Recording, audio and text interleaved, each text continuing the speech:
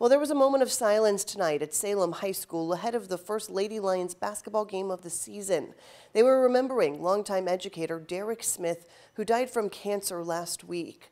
But tonight, we've learned his battle is only one this small town is facing. He was known as the voice of the Lions.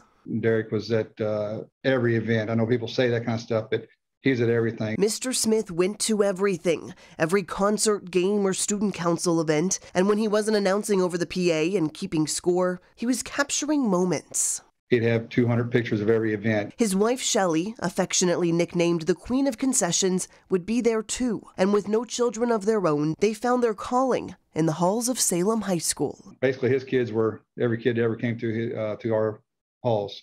So the news hit hard at the end of October when the school learned Mr. Smith was sick. He missed a couple of days, and he came in some of those other days, and then he started getting more doctor appointments, and then the last week and a half, it went fast.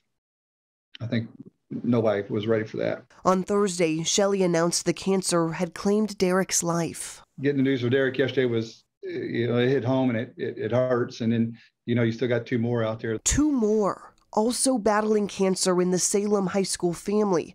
Connor Anderson, a senior band member, and Miss Elliott, a teacher's aide in the special education department, both undergoing treatment right now. Just like I said, the Salem family's hurting a little bit. Before Saturday night's game, a soup dinner to raise money for the medical bills for all three families. But perhaps the most touching tribute is this one. The school's baseball diamond, now and forever known as the Derek Smith Field. Derek is just one of those guys that's irreplaceable.